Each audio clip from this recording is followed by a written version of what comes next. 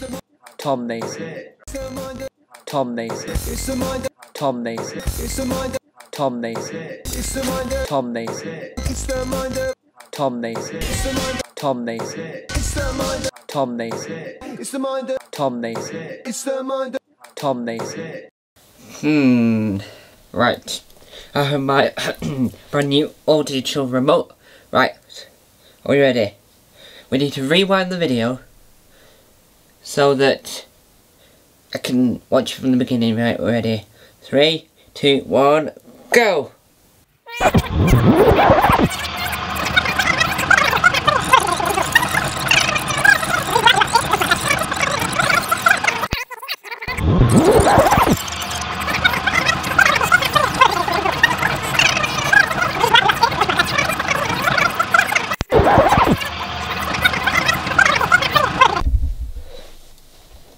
Hello and welcome to the Mind of Tom Mason. This is an intro you'll hear 3 or 4 times. And the reason why you'll hear it 3 or 4 times is because it's on 3 or 4 videos. So, today's Saturday, this will be edited early morning Sunday. So today, I do my local college radio. The college I go to is a radio station, and I listen to it when it airs, record it, and then chop it down to just my voice. So when I do YouTube videos, I'll be able to just show clips off where it doesn't mention the name of the college because of my privacy. And so I learned today in After Effects how to do the audio spectrum, but for the whole video, rather than just a section of it, which is mind-boggling. And so I wanted to try this effect out to use on multiple videos. The way it works is I'll grab the video, do all the audio effects, and then go into Premiere, get the logo, put the logo on it. And a lot of YouTubers, so a lot of comedians, so Reese, James, Tim Key and Harry Hill are the one that I can think of off the top of my head, officially release their radio shows on YouTube. So my plan in these videos is to get them onto After Effects, add the audio wave to it, add the logo, and then re-upload it. That's it. Not trying to copyright, just to test the effect out and see how it looks. And then with those radio shows, so with Tim Key and Reese James, and then we'll bleep out all the swearing and do all the cuts. So that's transformative and change, so it's more appropriate for my audience. I think Harry Hill's more appropriate. Then once I've done that, I'll then go into my fan-made Doctor Who video, my fan Doctor's video, and redo that. So I'll make a remake of it on this channel because this is for random mind things. So then I've tested it all out. But enjoying the videos because I have enjoyed making them. I'm very excited. So onwards and upwards. I was pointing like to go onwards and upwards. I'll probably cut that bit. So, onwards and upwards. Enjoy! I've been your host, Mind of Tom Mason. Enjoy either Harry Hill, Tim Key, or Reese James. Who's first? Only time will tell. It's the end of a long night in the pub for designated driver Luke Walsall, and it's about to get worse. In episode 1 of All Bar Luke. For the final time this evening then, Lester, what's the damage? My catchphrase. Huh? Eh? How can that be 45 notes? Well, what's the top rack then? No, pour it. No, that's cool. I just thought it would be, you know, like the price of a normal drink. No, of course I want it. No, you cram them in, mate. The more spirits he drinks, basically the better his birthday, I believe the phrase goes. Do you have any, like, extra shifts this week then, Lester? Yep, I'll do that. Definitely. Great.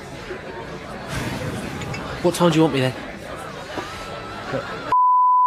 Hardly worth me going home. Yep, I'm getting them, mate. I tell you, if you put as much work into drinking as you do to... He's hung up. I was going to say something about him being unemployed. They want 4 more bottles of Stella, please. Yeah, add it to the card. And then we've got Bates, your aftershock. Yeah, exactly. Wah-hey! Dave, an aftershock. Wah-hey! Macca, an aftershock. Yeah, hooray! And Lee, an aftershock. Hooray! And I've got my Coke. Let's neck this lot quite quickly because some of us have got to work tomorrow morning, so get this down, you Lee. It's a top rack. It's got Malibu, vodka, whiskey, about 3 kinds of whiskey. Lester just basically put in a bit of everything on the top shelf. Martini, gin, I lost count, so it's going to basically kill you. Happy birthday, Lee! Yeah, I'd love to. I've got to get the crisps in first, but then, yeah, let's play pool. Can I get you both another alco pop? No, it's not. How is that a problem? I'm going to the bar anyway to get the crisps in, so I can. No, I'm not generous. I'm just, you know, there's no point dying and just lying in your coffin with an extra £6. All right, lads. Sorry, it took me about 10 years. I was just chatting to. What's up with Lee? What do you mean? He's folded right over. What? No, he's not. Because he doesn't fold like that when he's fine. The only time I've seen him like this is when he eats eggs. Because he's allergic. Lee, are you right, mate? Here, Bates, help me unfold him. Lee. Macca, well, that's the only thing I can think. It must have... Maybe, but look at his lips. No, shut up, everyone. Let me think. The only thing... Did anyone crack an egg into his drink when he wasn't looking? Look, my brother is folded and his lips have gone redder than normal. Well, look how red his lips are. He looks like a supermodel. I'm going to go and bring the car round to the front.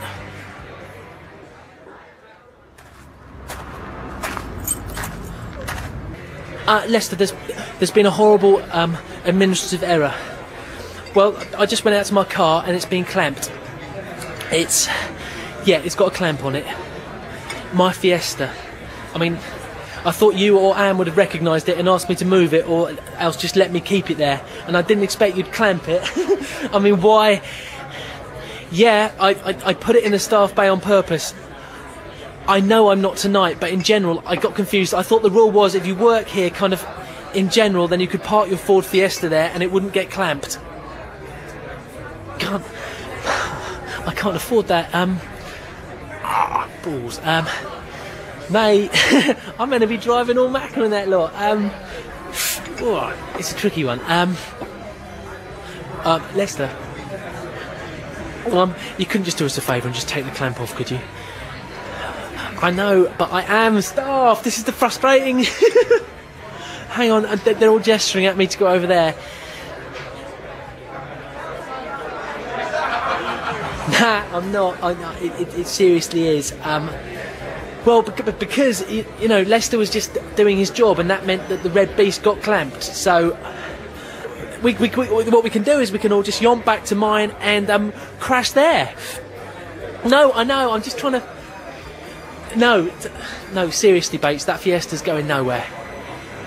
To be honest, Bates, I don't want to even try it because I can't imagine it working. I've never seen a car that's been clamped going along. So that's what I'm doing. I'm trying to think of a way. I know it's... Well, think about Lee. Wait, where's Lee? Lee? Dude.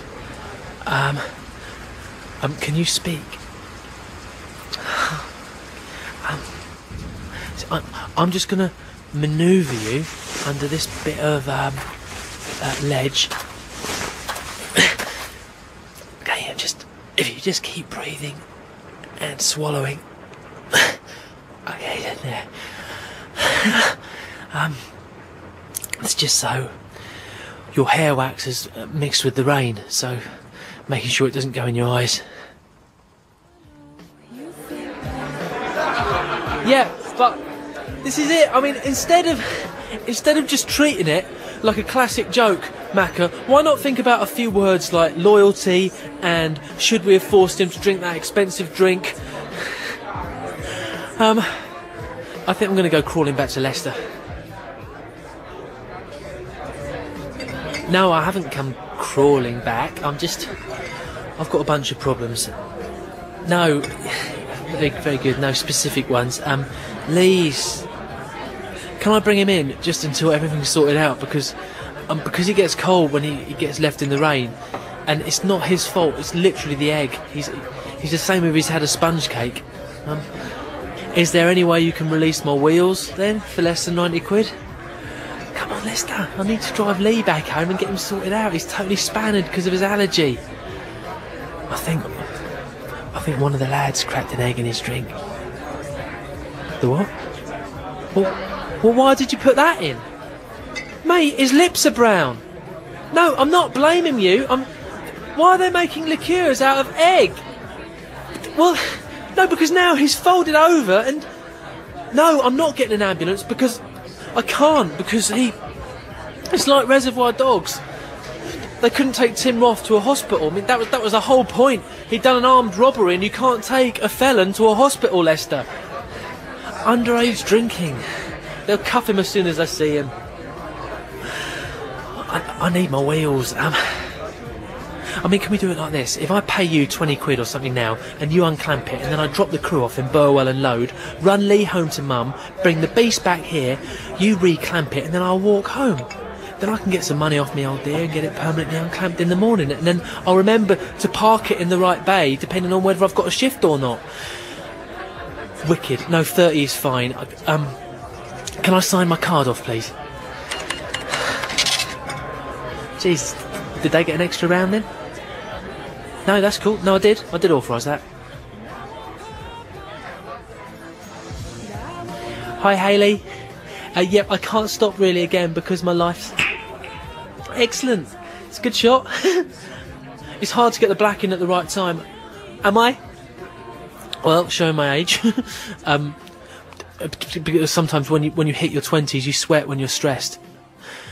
Sorry, your pigtail was just dipping in your drink. No, don't worry. That's what I'm here for. Look, I'll see you next Friday most probably. I'll get my brother and meet you by the car. All right, Lee. It's almost over, mate. Let's go. Oh. Right, good.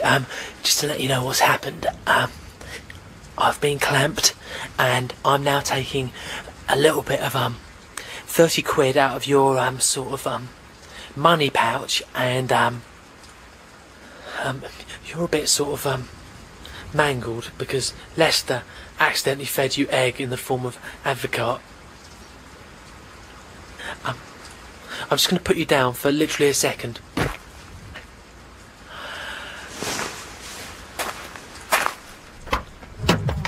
Hey Dave, can you just help haul Lee in, mate? Cheers. Huh? No, I wasn't talking to anyone. I was just... No, I swear, Dave. She just said goodbye, so I said it back. Ah! Chill out, man.